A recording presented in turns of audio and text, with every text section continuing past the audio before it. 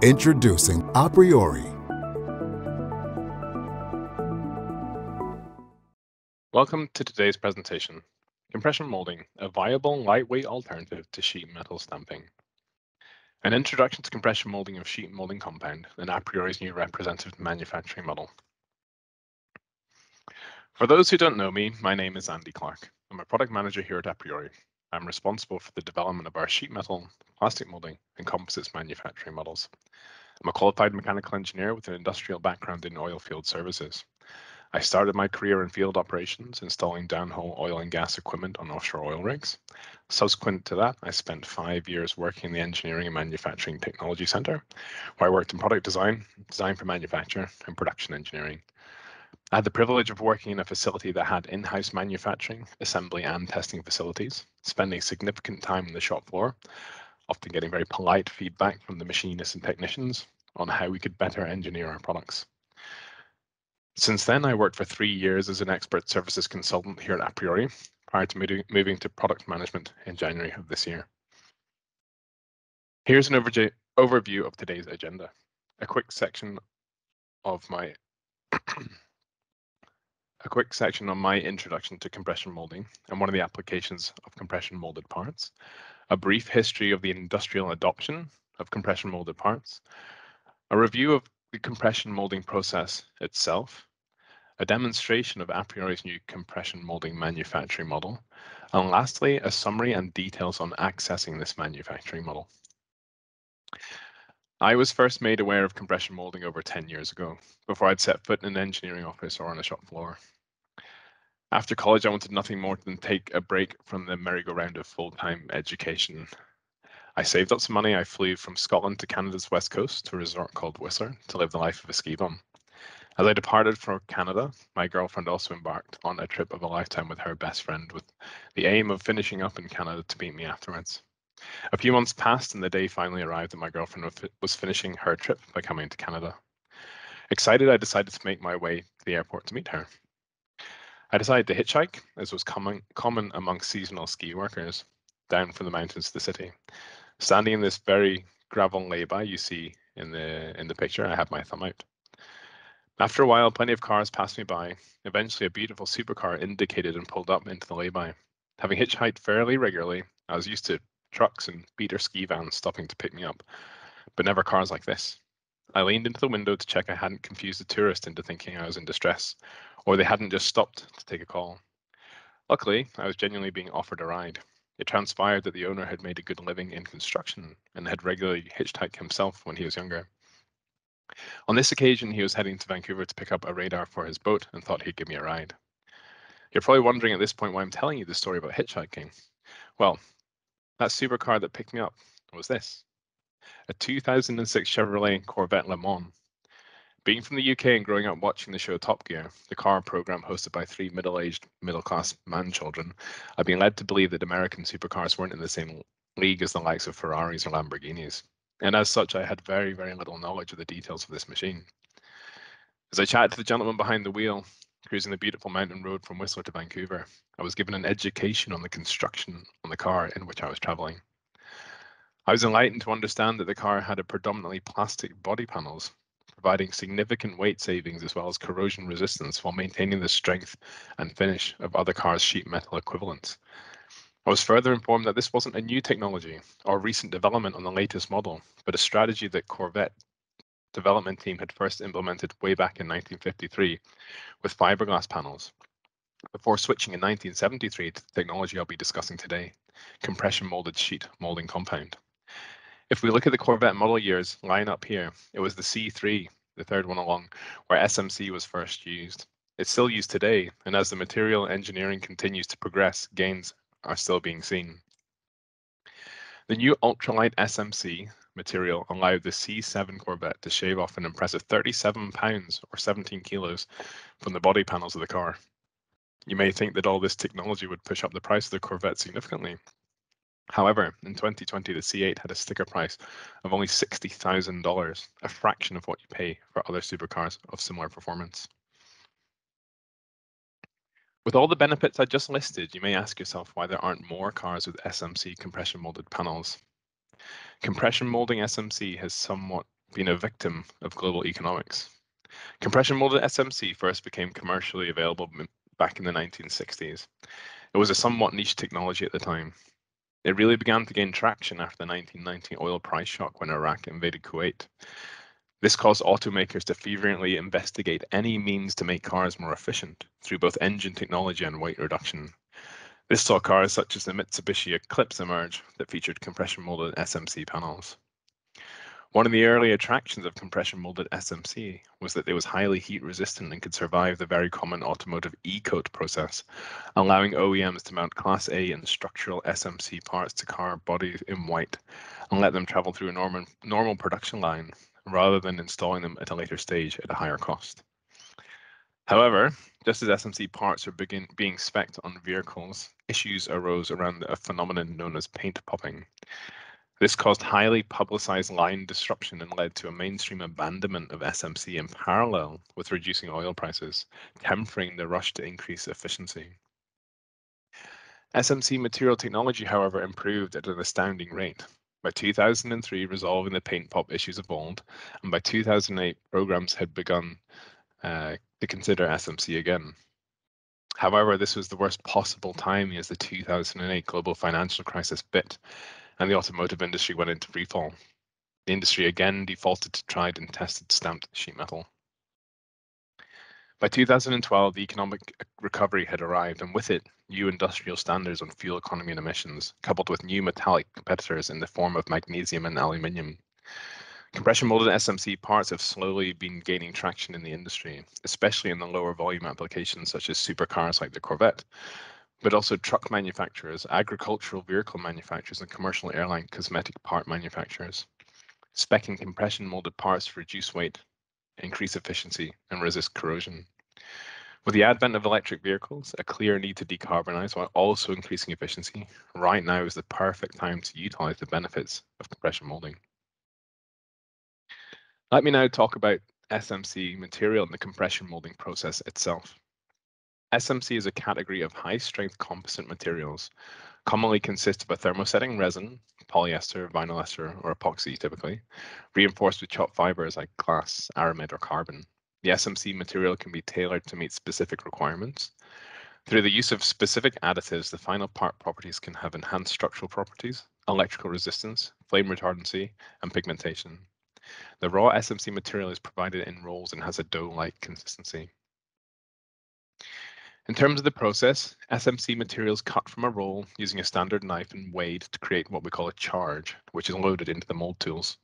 The charge can be a single piece or multiple pieces which are distributed throughout the mold tool. The material charge is not cut into a blank that corresponds to the shape of the final part. It's just the required mass of material, and at times can be folded and distributed within the mold tools. The metal mold tools, which are mounted within a hydraulic press, are heated to enable curing of the material. The match tool encloses to compress the material charge and disperse the material throughout the mold cavity. The heated press remains closed to allow the part to cure. This typically takes between 5 to 10 minutes, depending on part thickness and resin properties. The required cure time is ultimately determined by the maximum part thickness, as any material which is not cured during this process will remain in a viscous state. The operator then removes the part from the mold. Flash is typically produced at the parting line of the tool. This flash is typically very thin and is removed by the operator, either using a handheld tool or alternatively via a CNC router or water jet on a jig. Press operations include cutting and weighing the material charge, tool cleaning, release agent application, loading the material charge, mold open close, pressure application, and curing, part unloading, and optional flash trimming with some operation conducted in parallel as illustrated above. Pressing curing time is generally in the range of 5 to 10 minutes or more. While the part cures, the operator prepares a charge of material for the next part, and optionally trims flash manually. And the last part unloaded from the mold. Cycle time for the press operation is computed as the greater of the time for loading, pressing, unloading, and charge preparation and manual flash trimming. Secondary operations include offline part trimming and any additional desired surface treatment and other secondary processes. Offline part trimming involves the use of either a 5-axis router or a water jet cutter to remove flash, and also to make any internal holes or cutouts that are not created in the mold. Here we'll see a visualization of the compression molding process. We have the charge mounted on the left-hand side and the compression zone represented. We'll then see how the mold closes and disperses the charge to form the part's final shape and then allows the part to cure. Here we can see the charge dispersing as the mold tools close, reaching the extremities of the mold.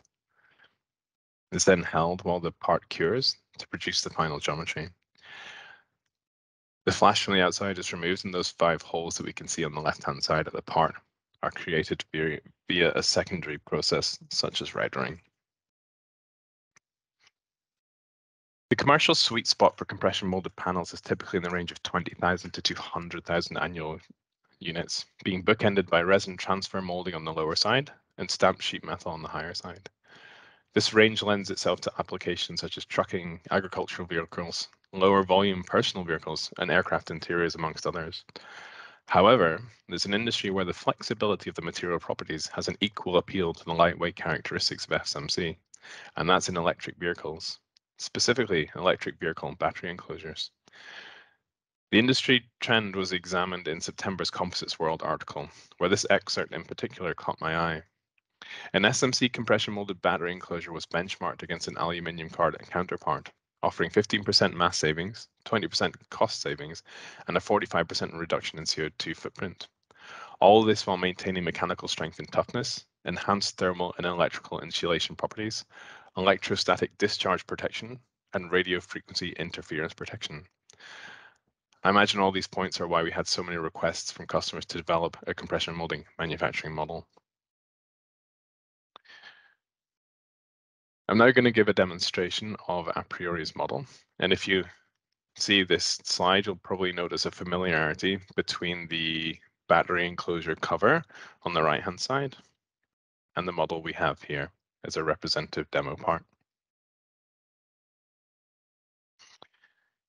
Here's aPriori's compression molding manufacturing model. It lives within our plastic molding process group. In order to ensure compression molding routing, we need to select a sheet metal compound material. As I mentioned, we have polyester, vinyl ester, epoxy with a range of additives available. We can also look at the routing here. If we go to Edit, Routing Selection, we can see that we've selected compression molding has been selected, and that in this instance, we have a secondary router operation and no surface treatment or other secondary processes currently applied. We have a number of process setup options to allow you to tailor your model. So if I go in here, we can have a look at our process setup options. You may see similarities with some of our plastic molding process setup options. However, there are a number that I should point out that are specific to compression molding. At the top, we have the number of tools, allows you to understand how much investment will be required to produce the parts entered per your volume. One important process setup option is our mold closure type, so our type of mold tool. So there's 3 options. There is flash, positive, and semi-positive. Flash type is the least efficient in terms of utilization, with a positive type mold having almost no flash, which is the most efficient, and semi-positive sits in the middle of the two. We can select the material that our mold tools are made out of. Also, our part ejection method. The default is air poppets, but you can also select hydraulic ejection. If I go further down, you can see that we have a option to select the cavity finish here with this drop down, and by default, 50% of the tool area is covered by the cavity finish, which is typical with an A side and a B side, and only the A side being the cosmetic. We also have additional overrides, so we can override what the pressure is. So we have our minimum, maximum recommended per the material, our calculated value, and you can have user override. You can change the mass of the charge if you know it, the number of charge pieces that need to be distributed throughout the mold tool. And this next one is internal cutouts are capped as true or false. So this would be an example of an internal cutout. And that gives a selection of whether or not it is shut off or the cutout needs formed in a secondary process such as routering. We can see in our part details tab some additional information such as our mold size, our nominal wall thickness for the part, our required press force, the selected machine press force, the cure time, and the last one here gives an indication of which is the long pole operation, so which is the longest operation associated with manufacturing that part.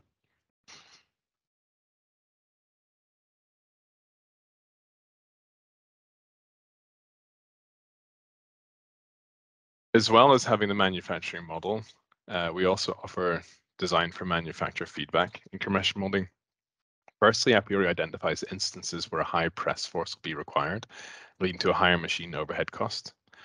aPriori will also provide the engineer with feedback on where the thickness varies significantly throughout the part, potentially leading to longer cycle times and thus costs. Instances where cutouts require secondary machining due to the fact that they are not in the draw direction are highlighted to engineers. Lastly, aPriori will provide feedback on undercuts, either classifying them as die lock, where the part geometry physically prevents removal, or what we have coined a no-cost undercut, this being a minor undercut that could be flexed off the tool. Although it's possible that this is not optimal, as the situation could lead to a longer cycle time, potentially lower yields due to damaged parts and premature tool wear. So in summary, aPriori now offers a compression molding process simulation. We give design for manufacturer feedback and have rich manufacturing data for trade-off analysis and negotiation. Compression molding is available as of our 2022 R1 release. It's licensed at 3 cost model credits. And please contact your account teams for further details on how to include compression molding in your deployment. Thank you very much for your time today. aPriori, making profitability and sustainability a reality for a better world.